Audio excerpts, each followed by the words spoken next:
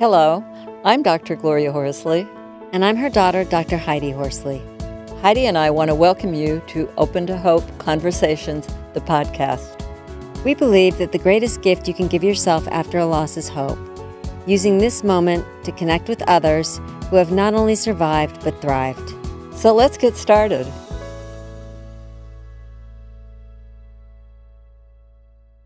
Welcome to the Open to Hope show. I'm your host, Dr. Gloria Horsley, with my daughter and co-host, Dr. Heidi Horsley. Well, Heidi, we have got a wonderful woman on today who has had a loss and has done fantastic things with it, and we want to introduce her. Okay, I'll introduce her. Her name is Kjerstin Davies, and she is the president and co-founder of Charlie's Guys, which is a national nonprofit that provides bereaved siblings 18 and younger with a gift or experience to help them on their grief journey. And Charlie's Guys is named after her son, Charlie, who died at the age of 2. Mm-hmm. So welcome to the show, Kjerstin. Thank you. Thanks so much for having me here. Kjerstin, now, Charlie, your little Charlie guy, he was 23 months old and he died in 2017. That's not a long time ago. Yeah, it still feels very recent. Yeah. Now he had a brother. Yes. And, an older brother. And his brother was 3?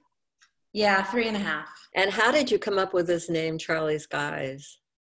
Well, Charlie, obviously his name, but he used to always call the superheroes that he loved the guys. So they were the Transformers in disguise.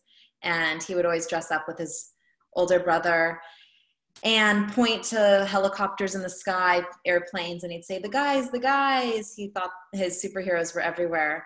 And so the guys was short for disguise because he couldn't really pronounce it. And so we just took that and used it. So sweet. Now you were pregnant with a daughter at the time that he passed away, right? Yes. Wow. So You've been through a lot in the last 2.5 years, girl. Yeah. Yeah. And you said that Charlie died of a virus? He did. And it's not specific what kind of virus. They didn't name it, if it was the flu or RSV. There was no real specifics other than a virus, and it was in his respiratory system. And it was just really hard information for us to hear because he wasn't coughing, his breathing wasn't labored. There were really no signs of this. He just didn't wake up one morning. And it was a morning that I had actually spent a lot of time in his room because he woke up in the middle of the night and wet the bed. So I had to clean that up. And then his brother woke up twice in the middle of the night because he needed assistance. So there was just a lot of commotion that night. And I felt like I had my eyes watching them pretty well. You must have had a lot of support around that. I think that's what you said, that you have had so much support is why you wanted to start an organization, right? Exactly. Yeah, we were very inspired by our community to start our organization. Well, we want to talk a little bit about something current right now, how this coronavirus is impacting your family, because we know it's impacting a lot of our audience family. It's definitely a big trigger. We are pretty terrified and taking it very seriously. So I know there's a lot of talk that the media is hyping it up, and there also could be a lot of information we don't know. And it's just a scary time because he did die from a virus, and our kids have had viruses on and off for the past 2.5 years. And that's been frightening. We've had to go to the doctor immediately. We go to the doctor basically once a week, anytime they have any type of illness, just to check their lungs, make sure that it's not progressing. And with this new threat, we are sort of, I wouldn't say quarantine yet because that's a strong word, but we aren't going into big public places. We typically go to church on Sundays. We're not going to church. We pull our son out of school pretty frequently, and we're not traveling at all, which is probably one of the hardest things for us to do because we travel a lot, because when you are grieving, you have to keep very busy in order to sort of distract yourself and just keep moving forward. And all these things that we've looked forward to, we've now had to cancel. My husband's a professor And so he goes to a lot of conferences and we just go with him. Then we get the benefit of going to a really cool place, and he gets the benefit of being with his family on a work trip. So Kjerstin, it sounds in the best of situations you would be concerned, but this is a whole nother level of fear because you had a child die. Right. And I think that bereaved parents are more hypervigilant about these things. And on top of that, Charlie died of a virus. Right. So and it sounds like even without the coronavirus, you were taking your kids to the doctor more. You were more concerned about their health and welfare. Right. And now not going anywhere. And now you have the coronavirus and the news and the media and things really being shut down. And everybody out there to some extent has a level of fear. But I think bereaved parents, and especially bereaved parents that have had a child die of something like a virus, are pretty much where you are. And the interesting part is I think that we alleviate some of our anxiety by getting together and by supporting each other in person. And you can't even go to church anymore, or you choose not to right now. Exactly. And we host our small group that we normally have at our house. We've pretty much put everything on pause. Let's start with the way you have coped, because you're obviously family, you're, before the virus. How were you coping? Yeah, we really focus on just being together, and whether it's going to dinner or going on a walk, we just try and spend as much quality time together as possible, because we know how valuable it is and that it's not guaranteed. And we do a lot with Charlie still. Like, we had a picnic on our driveway and my husband brought out a chair for Charlie. And so we still include him in everything we can include him on. We'll take his photo with us on trips, but it's hard. I mean, it's just so hard. Grief goes in waves. So sometimes we're doing really well and sometimes we're just not. So what are you doing to take care of yourself during the situation in the country and in the world where people are kind of very stressed out right now? I try and get facials. I love it. Things that are for myself. It's hard because I just had a baby, so I really don't want to work out yet, but usually I play tennis, and that releases a lot of endorphins and kind of keeps me on my feet and active. What do you tell your children, for parents out there that have lost a child and their kids are anxious right now about the virus? What do you tell your children to put their mind at ease? Well,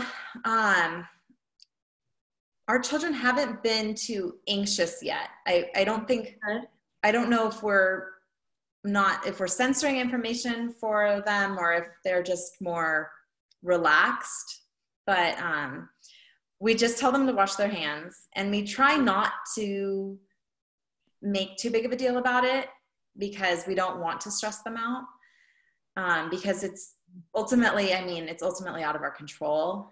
Your comment is one that I hear from bereaved people. When they're healing and when they're moving towards strength, it's out of our control. I think that's one thing that we learn as bereaved parents, that things are out of our control, and we do have to give up and trust that we will know what to do if something happens, but we can't anticipate the worst. I mean, the worst has happened in a lot of ways. I mean, Definitely.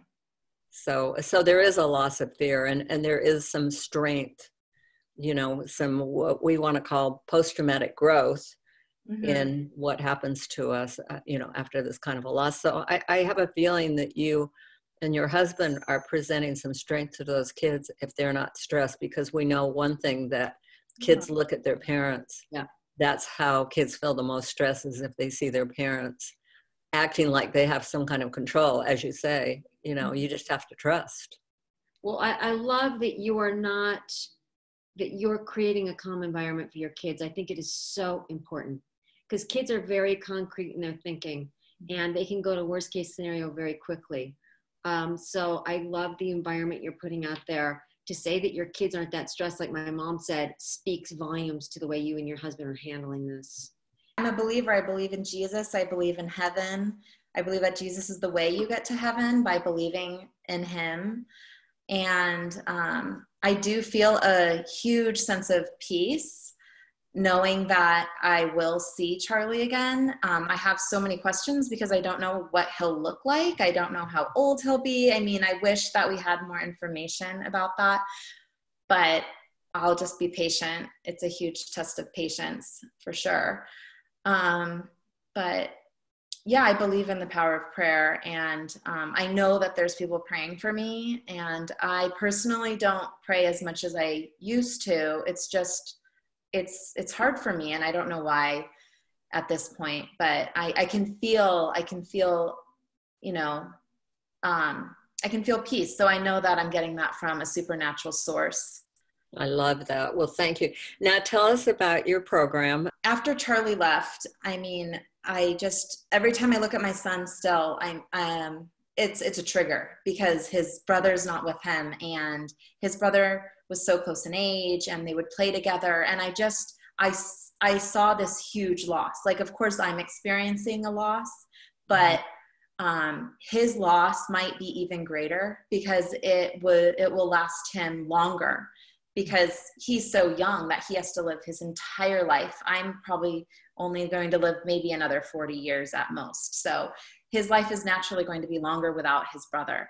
And so by being inspired by our community, they were providing us with things that I wouldn't have even thought of. It's so hard to think in your grief. You really do get grief brain.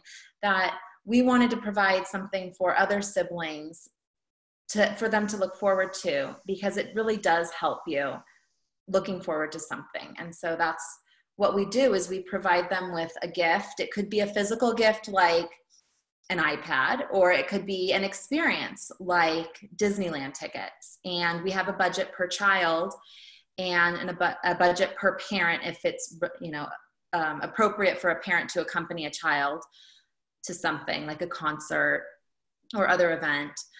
And with that budget, we're able to do a lot for these families. That's fun. So how do people find you? They find us online or by word of mouth. So we have a social media presence on Instagram and Facebook, and we have a website.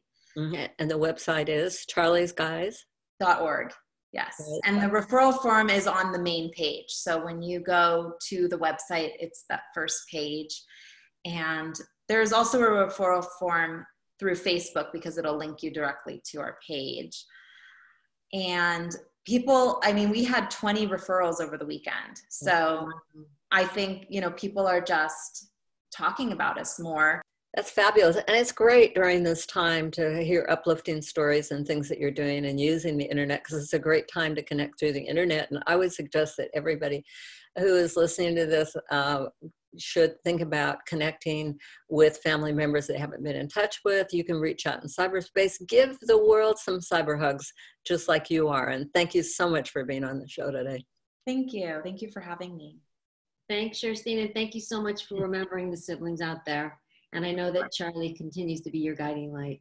Thank you. We want to thank everybody for tuning in today, and we want to always remind you that if you've lost hope, please lean on ours until you find your own, and God bless. I'm Dr. Heidi Horsley. You have been listening to Open to Hope, the podcast. You can follow Open to Hope on Facebook, Instagram, and Twitter. To learn more, visit us at opentohope.com and go to Apple Podcasts to subscribe. I'm Dr. Gloria Horsley. Join us again next week for another Open to Hope conversation, where we invite you to lean on our hope until you find your own.